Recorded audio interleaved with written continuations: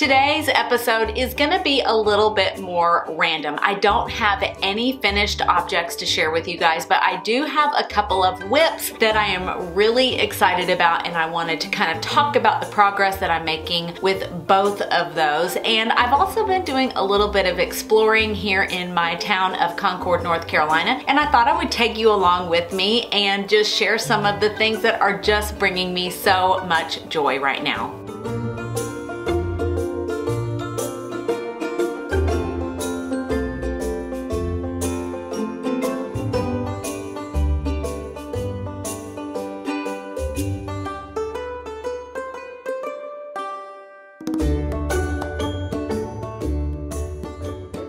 But let me introduce myself to you if you've never been here before. My name is Elise from the blog LePetitSaintCrochet.com, and today I've got a couple of whips that I am so excited about, and I just need to talk to somebody about them. I also went on a shopping spree for books at a local bookstore that is one of the cutest bookstores I've ever been to, and it just happens to be in my town of Concord, North Carolina. So I'm gonna take you guys with me and then share the books that I got because I think you might like some of these. And also I'm gonna take you on a little tour of a local garden. I've brought you there before in one of my other videos, but I didn't share the history behind it. And just as a side note, this is not just a garden, it's actually a cemetery. I love hanging out in cemeteries. That may seem really weird, but I find them super peaceful, and this one is just so gorgeous. So I hope you guys like this episode, and let's go ahead and jump right in with whip number one. So whip number one is a little over halfway finished because I have finished one sock and I have another sock that is about a quarter of the way done. You may have heard me talk about this sock before, but I am so excited that I actually have almost finished this pair of socks because this was a big challenge for me. It's something that I didn't know if I was going to be able to pull this one off, but I am so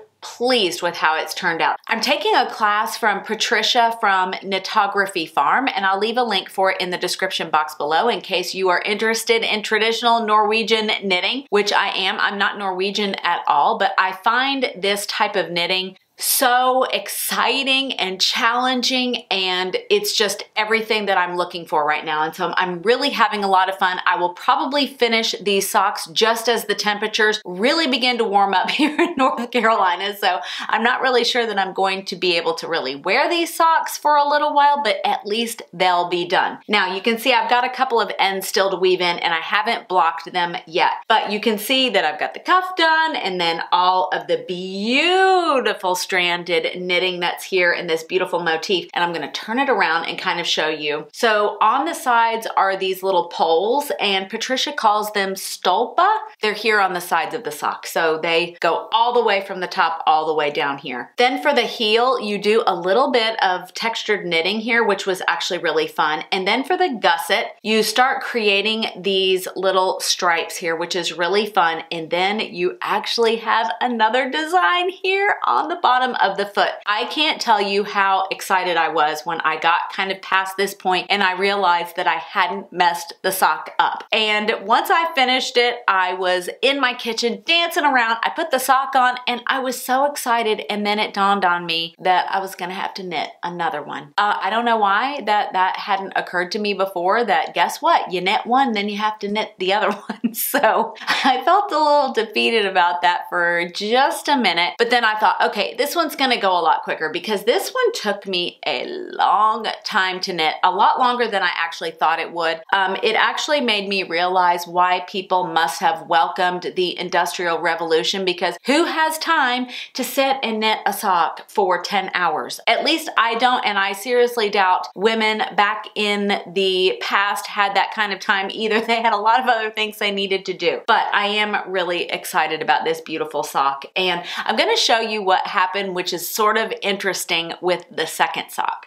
So here is sock number 2. At first I thought it was just my eyes. Maybe I wasn't really looking at it correctly, but I started to feel like, wow, this sock looks a little bit smaller. It must be that I'm just used to seeing the whole sock together. But then I actually got my first sock out and I put them up next to each other and realized, this second sock is actually smaller than the first sock. I really think it actually comes down to some things that I've noticed about my tension. And this may be interesting to you as well, and maybe you're like me, that when I'm comfortable knitting, I'm actually a tighter knitter than when I am learning how to do something. I tend to be looser, which I think is maybe not the norm. I think most of the time people are really tight when they're learning how to knit something, but I'm the exact opposite. I'm loose and I just don't feel very confident. So I think I'm purposefully being really careful about my tension when I'm trying to learn how to knit something. And then once I'm confident, I'm able to get to my more natural tension, which is a little bit tighter. So we're gonna see how this turns out. I really hope that these still fit me because I really don't want to make a third sock. But this one is going much faster than the first one did. And that's just because I haven't had to go back and watch all of the video lessons doing this one. I can actually just sit and stitch. And what's interesting about this yarn is that it's not soft at all. This is actually wool from Patricia's own sheep. She lives in Norway and has her own sheep farm and she spins her own wool and it's not soft. It actually feels a little bit coarse when you're touching it at first. What I do love about it though is that when I put the sock on, it doesn't feel scratchy at all. It feels wonderful. Oh my gosh, I'm really excited about how these socks feel. Another thing that's great about this yarn is that, say for instance, one of the stitches falls off of the needle, which always gives me a bit of a heart attack. The stitch doesn't just slip all the way down, which is wonderful. It's got a little toothiness to it, I guess would be the correct term, and it just kind of stays in place a little bit so you can stick your needle right back on, which I'm very thankful for, and it hasn't happened very often, but when it has, I have been like, ooh, so glad that this isn't some super soft silky yarn that just falls all apart. Anyway, if you're interested in any of the knittography classes, I will leave a link for Knittography Farm in the description box below, and I really have a feeling that some of this Norwegian style knitting is going to translate into some new projects that I'm working on, which is a good transition for the next whip I have. In 2021, I designed the Three Little Pig pattern and the Not So Big Bad Wolf, and I had so much fun with them, and I kind of took a little break from designing because I just didn't really know what to do and I just wanted to do some other projects. The designing bug bit me again, and I'm working on a new design, and it is nowhere near being finished. It's a total whip, and let me get it for you. I want you guys to see it. This is the current state of this new design, and I'm not really sure where this is going yet. One of the reasons that the head is only halfway finished is that I actually ran out of yarn, which you see the yarn attached here, but I'm actually holding two yarns together. This is the Rowan Kid Classic, and I have the Rowan Kid Silk Haze, which is a very fine mohair to give it that really fuzzy texture. I ran out. I thought for certain that I would have enough to finish this little project, and I was wrong. So now I sit here and impatiently wait for the shipment of yarn to get here. But what's really fun about this is that I've played around with this design a little bit. I've changed the shoes because this one is going to be a girl. At least that's how I'm feeling right now. And I know some amigurumi designers love to sketch out and they know exactly what they're going to make before they get out their yarn and their hook and they start stitching, and that is not me at all. I'm just the kind of person that I get the crochet hook out and the knitting needles and I start going and I figure it out as I go. I'm just winging it. One of the things that I'm actually doing is playing around with the shape of the head because I don't even know what animal this is going to be yet. I have an idea in my mind for two different animals, and what I'm going to do is go ahead, finish the head. I've done some different shaping with it, and once I get the shaping done, I think I'm going to just make two different style ears. What that's going to do is help me to decide which animal this really looks more like. Is this more like like animal A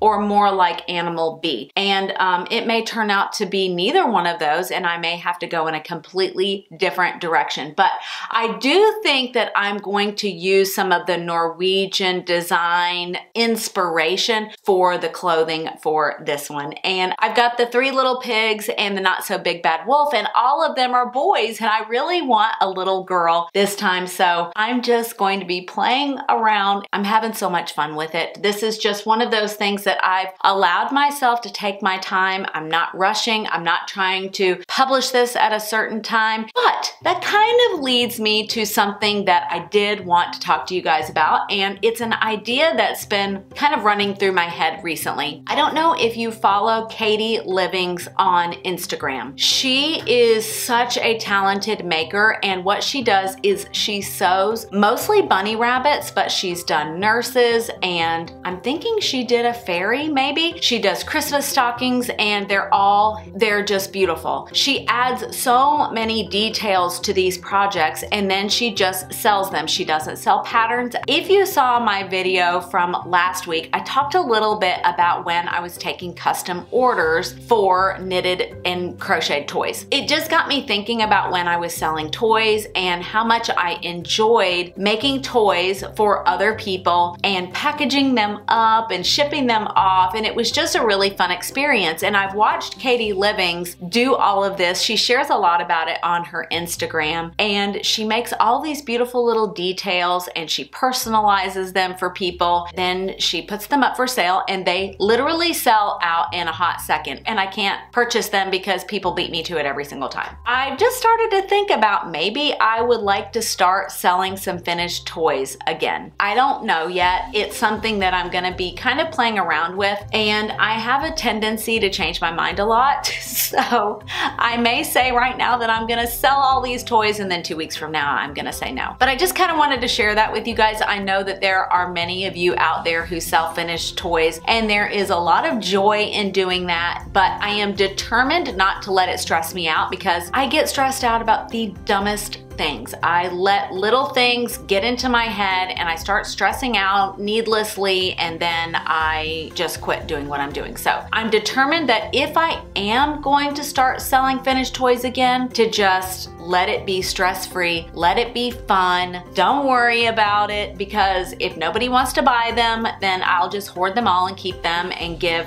all of my future grandchildren tons and tons of knitted and crocheted animals. I would love to know what you think. If you think I should sell finished toys, or if you think I should just stay in my lane, don't go back to where you were before and just keep producing patterns and making other people's patterns. It's 2022 and I'm up for doing new things. Let me just say, I had so much fun going book shopping. So let me go back and explain why I went to the bookstore in the first place. I've really been reflecting on what really, there went the book. I talk with my hands too much, so I have to keep one hand on the books or they're gonna fall off. I've been reflecting on what fills up my cup, because I think the last couple of years have depleted me in so many ways, and I imagine that there are many of you who feel the same way, that it's just taken so much out of us, all of the craziness that's happened around the world. And I know so many of you like me who have had family members who have had major medical issues, and just the stress of the last 2 years has made me feel very depleted. I've just been depleted of my energy, and I just needed to kind of step back a little bit and start thinking about what brings me joy, what fills up my cup. And one of the things that I used to spend a lot of time doing before social media, like when my children were little, was I was a major reader. I was a big fan of the Oprah Book Club back in the day, and I just found so much joy in reading. And I wanted to get back to that, but sometimes trying to find a book online is extremely difficult. I'm on Goodreads, and then I go and look at Amazon reviews, and there's actually a few great YouTube channels that are more called BookTube, where they're all about books, but it's still kind of difficult to know, am I gonna like that book or not? So we have a local bookstore called Goldberry Books, and it's actually owned by an adorable couple. They have 5 kids, I think. They're the cutest little brunette kids you ever saw in your life. Oh my gosh, they are the cutest little family, but they opened this bookstore right in our downtown area. We have a really cute little historic downtown that is getting revamped and getting a little makeover, which is really fun. So I thought, you know what, I'm gonna go down there, and I had heard about this book called Shady Hollow, and once I read what it was about, I knew that this was gonna be the book for me. And I'm gonna read the little description for you because this is the cutest book ever. I have high hopes for this book. Let me get my glasses on because I'm really blind without them. The first book in the Shady Hollow series, in which we are introduced to the village of Shady Hollow, a place where woodland creatures live together in harmony until a curmudgeonly toad turns up dead and the local reporter has to solve the case. Reporter Vera Vixen has a nose for news, so when she catches wind that the death might be a murder, she resolves to get to the bottom of the case, no matter where it leads. As the fox stirs up still waters, she exposes more than one mystery and discovers that additional lives are in jeopardy. Vera's investigations unearth more about this town than anyone ever suspected. It seems someone in the hollow will do anything to keep her from solving the murder, and soon it will take all of Vera's cunning and quickness to crack the case. I cannot wait to start this one. Oh my gosh, if I had a genre of books that I could invent, it would be woodland creature cozy mystery, and guess what? Someone already wrote it. This is by Juno Black, which actually turns out to be 2 women who are writing it together, and I cannot wait to start this one. And the reason why I haven't started it is because I started this other book first. It is Maisie Dobbs by Jacqueline Winspear, and it's the first book in a series. And basically what it's about, it's a young girl who kind of has a difficult start in life, but an aristocratic family recognizes this extraordinary intellect that she has while she's working for them in their home. And one of their friends is a private investigator for the elite in London. And he really begins to see in her an extraordinary talent for noticing details and being able to figure out difficult situations.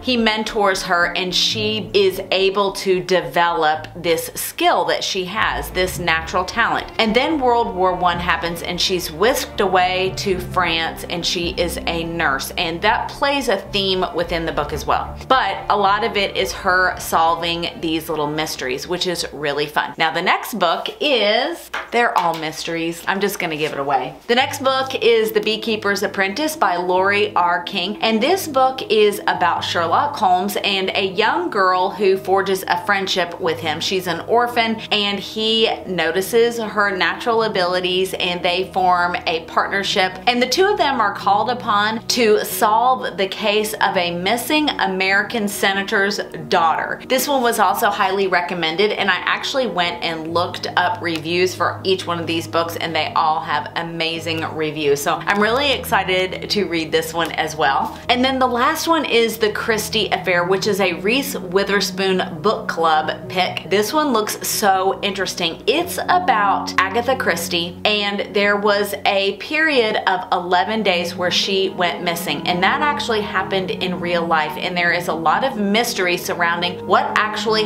happened to her during those 11 days. Well, this is a fictional story about what might have happened to her, what was going on, and it's full of intrigue and mystery, and it looks like it's going to be a really, really good one. One of my favorite things to do when I'm in downtown Concord is to go to Memorial Garden. This is one of my favorite spots, and every spring I love to go over and see what's blooming. It's just so beautiful. But what's great about this place is that it is open to the public, but it is still owned by a Presbyterian church here in Concord, but also it's a cemetery. I don't know why. why? I love a beautiful old cemetery. There's just something very peaceful about it, and this one is probably my favorite cemetery. But I wanted to read a little bit of the history of Memorial Garden, and this is actually from the church's website. Located on Spring Street in downtown Concord, Memorial Garden sits on land purchased in 1804 for the original log cabin sanctuary of First Presbyterian Church. Although the church buildings have long since moved, the garden continues to be a cherished and beloved part of the congregation's history and heritage. Stone paths wind throughout the church's 200-year-old cemetery, guiding visitors up and down gently sloping hillsides, past ancient oaks, waterfalls, butterflies, sculpted hollies, and intricately carved white Italian marble markers. The current chapter of Memorial Garden began in 1930 when Mrs. Sally Pfeiffer Williamson committed herself to restoring the church's cemetery as a memorial to her mother. Renaming the plot Memorial Garden, she faithfully maintained and improved the grounds until her death in 1937. Her son, Marshall Pfeiffer Williamson, continued his mother's work on the garden until his own death in 1966. Today, the family's work and dedication continues through a generous trust endowed by Mr. Williamson to support the garden.